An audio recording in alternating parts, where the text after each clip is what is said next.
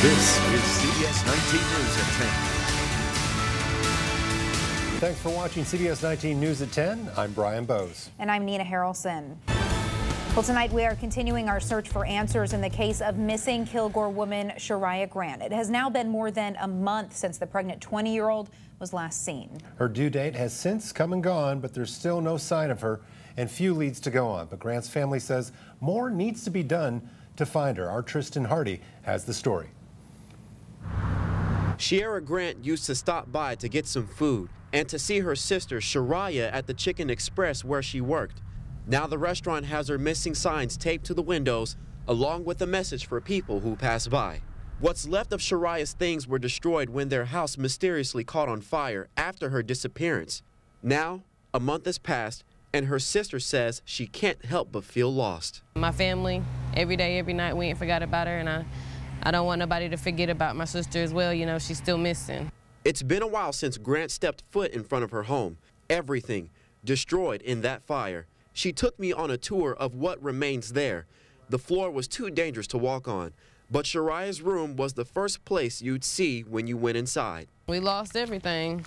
Started with Shariah, and then we lost the house. When you see this house like it is, I mean, how does that make you feel? Empty.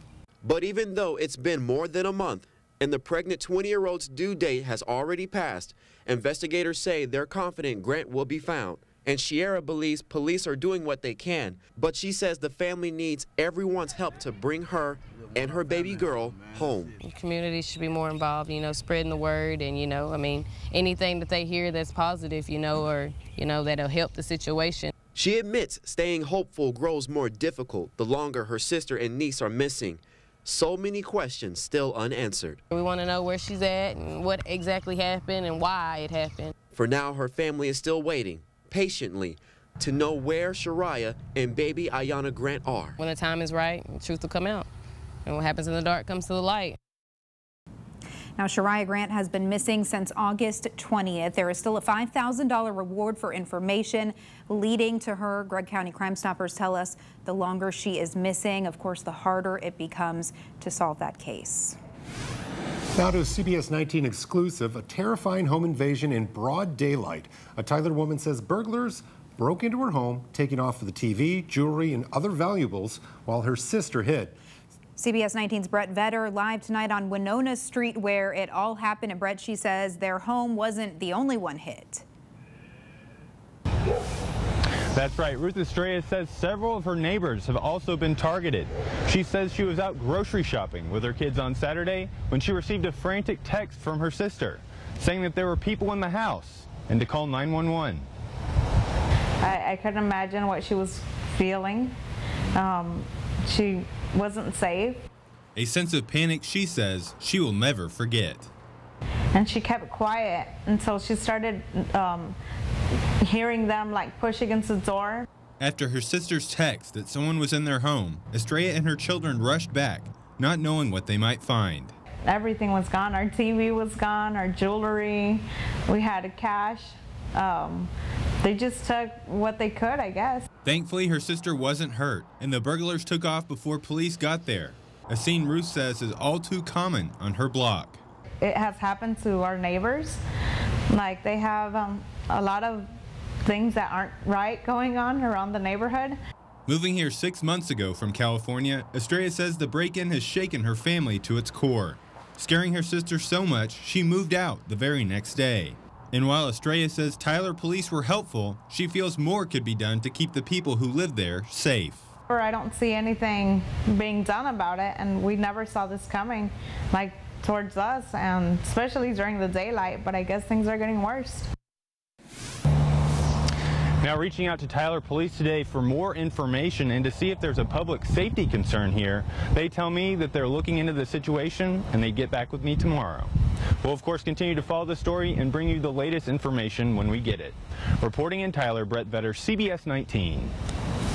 Thank you, Brett. New tonight, an NSA contractor, Navy veteran, in jail accused of stealing government secrets. Prosecutors say Harold Martin III admitted to stealing top secret computer codes. He was an employee with Booz Allen Hamilton, the same place where Edward Snowden worked. Now, law enforcement sources say this all began in August when someone posted highly sensitive secrets about the agency's cyber tools online. Neighbors say they had no idea what was going on when federal agents raided Martin's house. Well, today was the third day in the trial for a Georgia father charged with murder, accused of leaving his little boy to die in a hot car. A witness testified today that Justin Ross Harris showed grief after his toddler was found dead 2 years ago, but she didn't think his tears were sincere. Atika Eastland said Harris's tears were, quote, on and off. Screaming, pacing back and forth in front of his car. What have I done? What have I done? I've killed my son. What have I done? What have I done? Eastland said Harris's calm demeanor was unusual, but Harris's lawyer argues the witness doesn't know his client well enough to know his mannerisms. 22-month-old Cooper was left in that SUV for 7 hours outside his father's workplace. He maintains it was an accident. Developing now, disturbing new data from the Department of Family and Protective Services shows that in more than 40% of child abuse cases from September in Travis County, CPS workers didn't visit within their deadlines. Christy Millward, with our sister station in Austin, shows us what this means for kids in Central Texas. In September of this year, the Department of Family and Protective Services in Central Texas got almost 15,000 reports of child abuse or neglect. They divide those into 2 priorities. For a more urgent call, Priority 1, caseworkers should respond within 24 hours. In Priority 2, within 72 hours. But that's the deadline many caseworkers are missing. Data from DFPS shows in March of this year, statewide CPS caseworkers didn't see 30% of the cases in a timely manner and 31% in September. In just Travis County in March, caseworkers didn't get to 32% of the cases in time and missed that time mark 42% of the time by September.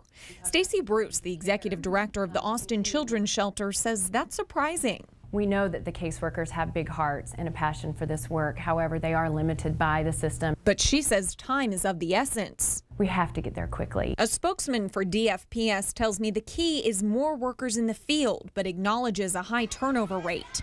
He says they're asking lawmakers for 510 more investigative workers in next year's budget. Bruce sees this as an opportunity for the community to come together for change. We see other local nonprofits and foundations also stepping up, coming to the table and saying, how can we as a community come together to protect these children? The DFPS spokesman also says a lot of times CPS workers attempt to contact families but can't find them. That's one big reason lawmakers passed Colton's Law last session in honor of Colton Turner. It requires CPS to notify law enforcement if they can't find a child after reports of abuse. Well, for many men, a wedding ring is right up there with a house and car on the list of biggest life investments. You got that right, sister. So when one goes missing, it can be devastating. But can you imagine the relief of finding it again? Meet the woman who can finally relax after a tense year. Next on your News at 10. And State Fair of Texas secrets revealed. Don't assume you've seen and done everything in Dallas until you watch this story. You're 2.5 minutes away. Don't go anywhere.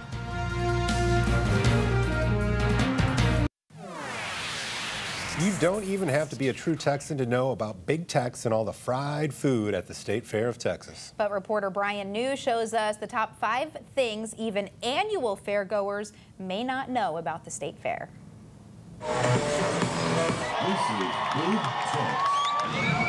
This is a schedule of events. Gotcha. You would be hard-pressed to find anyone that knows more about the Texas State Fair. Oh, trust me, I do know. Than Carol Burke. The skillet is right here just inside the Midway Arch. While Big Tex may be the fair's ambassador, Carol is the guide.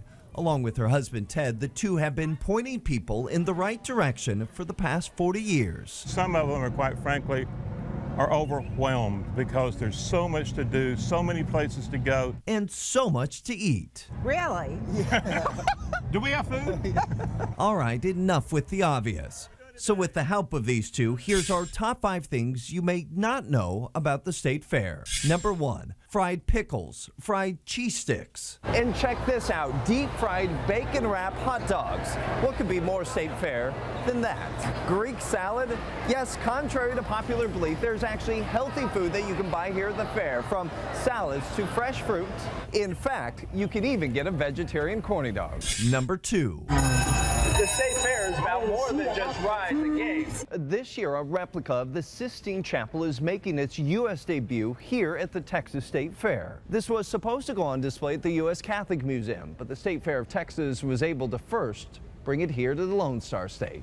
Number 3. With the Texas OU game this Saturday will be the busiest day for the fair. But if you want to avoid the hectic crowds, try coming on Wednesdays. Historically, they're the least busiest days of the week. Plus, Wednesdays are the cheapest days. With a 4-can donation to the food bank, admission is just $4. Number 4. Here's another way you can save money here at the fair. Instead of spending all your coupons on food, you can bring your own food, and that way you can save your coupons for the rides. Number 5. Last year, 630,000 of these corny dogs were sold at the fair, but when it comes to the number of people who attended the fair last year, no one knows. I'll let you in on a little secret. It's because no one counts. The State Fair claims that 3.5 million people attended the fair last year, but according to one study, that number was probably closer to 1.5 million. But honestly, who has time to count, especially with so much to do?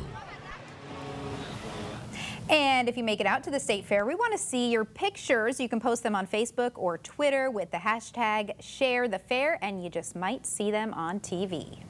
Now to an uplifting story out of Central Texas, where a woman has been reunited with her lost wedding ring after more than a year. Sonia James Stewart was shopping at this Beals store last September before going to get her wedding ring resized when it slipped off and landed under a clothing display. A custodian later found it and turned it over to the manager, who waited for Sonia to come back for it. Well, that finally happened this week when Sonia went back to that same store and the manager recognized her. I just instantly just started shaking. My hands started shaking. I started crying, and I just fell to my knees and said, thank you, God. And there are angels everywhere in here. And she was like, I remembered, we've had the ring, but I haven't saw you. She says it's inspiring to see that those two women, the custodian and the store manager, cared enough to take care of her ring and make sure it got back onto the hand of its rightful owner. There are still some honest people in this world. That's I can't believe nice it took her a year to go back to find her ring. to go back to that store, but she got it. I'd have been back there every day for like 6 months. She got it though, yeah. She probably thought somebody took it by then. Well, coming up next, the latest on Hurricane Matthew. Dozens have been killed in the Caribbean, and now it's heading towards Florida, where residents have just 24 hours to pack up their lives and get out. We'll share the governor's strong words for anyone who's considering waiting out the storm. And we'll check in with Alberto for a look at what's going on here at home when CBS 19 News at 10 returns.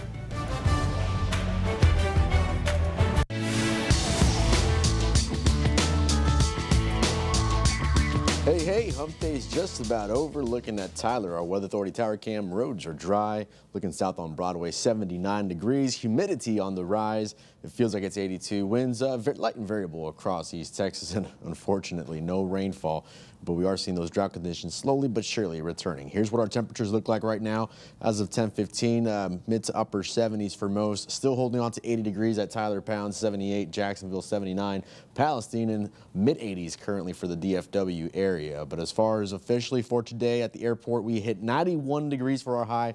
10 above our average where we should be for our high, and just 6 degrees shy of our record back in 1909 of 97 degrees, and that rain deficit continues to just a little over 1.5 inches. Here's what the radar looks like right now. It is quiet, and it should remain that way for at least the next couple of days out here, and then we're looking at some partly cloudy skies across East Texas. And if you zoom on out, got some showers and thunderstorms firing off just west of the Abilene, Sweetwater vicinity, north of I-20. That'll be pushing off to the northeast and well north of Dallas and Fort Worth, and not any concerns for us here in East Texas. But we still have Hurricane Matthew to talk about. Sustained winds down to 115, but still a major hurricane as it's a Category 3, and it's currently 125 miles southeast of Nassau, Bahamas. Now, the movement was that earlier today about to the northwest at about 12 to 14 miles per hour. It has slowed down. Usually when hurricanes slow down, that gives it time to kind of catch up, regroup itself, and strengthen. And that forecast track is going to show you why exactly it's going to be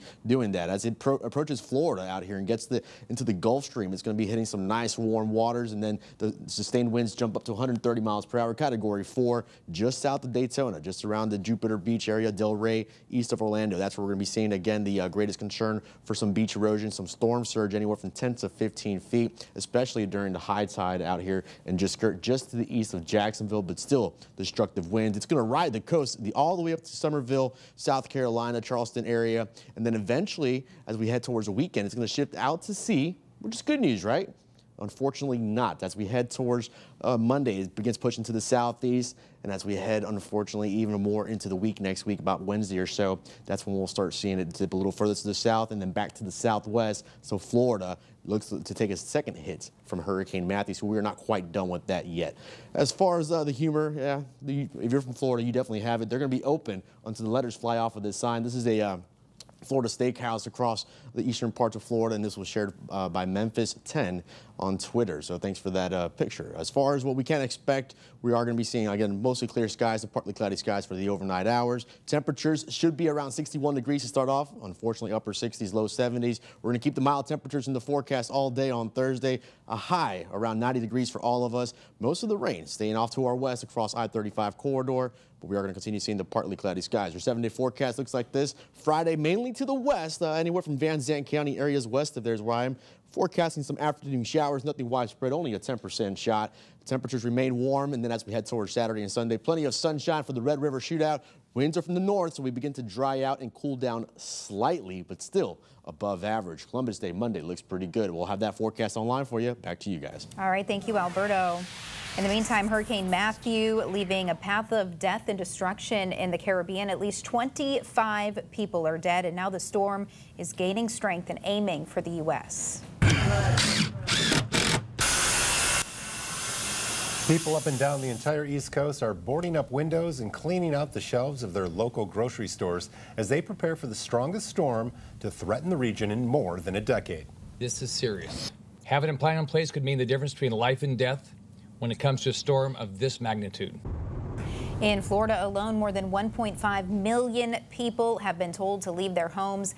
Airlines have already canceled 1,200 flights, while Amtrak is suspending service in parts of the Southeast tomorrow and Friday. And we are thinking about all of those people there. Absolutely. We're thinking about Keith right now, and he's talking Cowboys.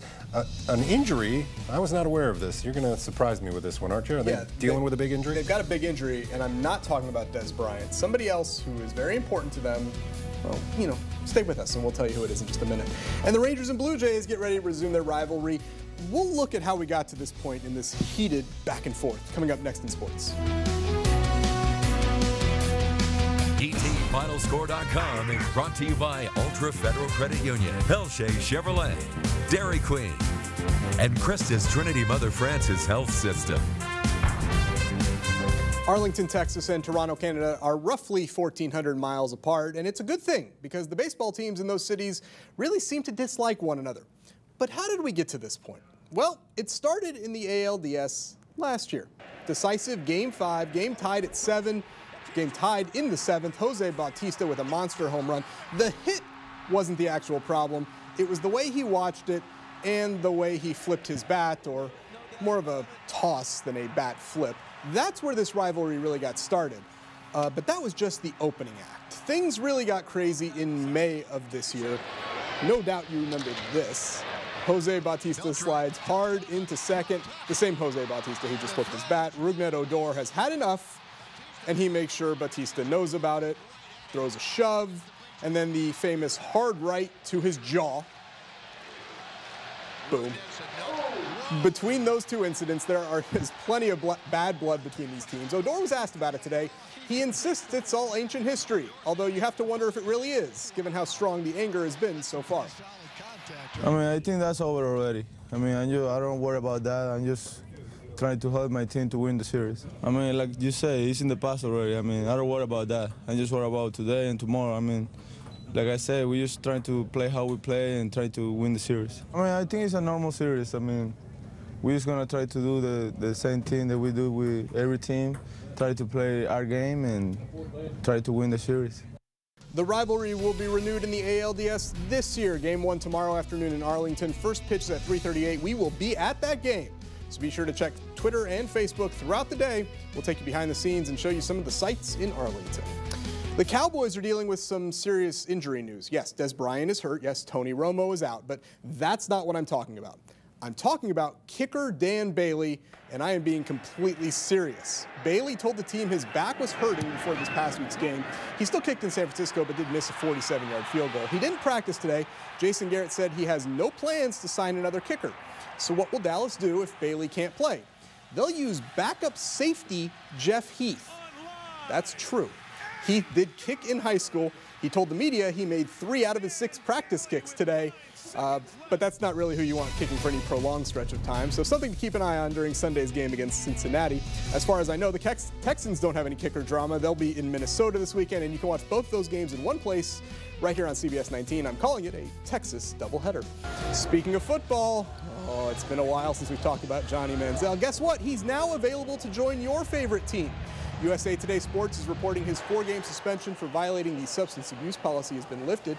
He's been a free agent since the Browns let him go in March, but no one's signed old Johnny Football just yet. But now that his suspension is over, we'll have to wait and see if he gets another chance in the NFL. Finally, let's go back to baseball. Last night there was a strange incident in Toronto involving a fan, a baseball player, and shockingly, alcohol. And we actually learned a lot from this incident. For starters, throwing a can of beer at an opposing player while he's trying to make a catch is not smart. Doing it while there are 10 to 15 cameras in the stadium is even dumber. Now, Toronto police sent out a picture of the beer thrower today, and it did not take long to figure out who he was.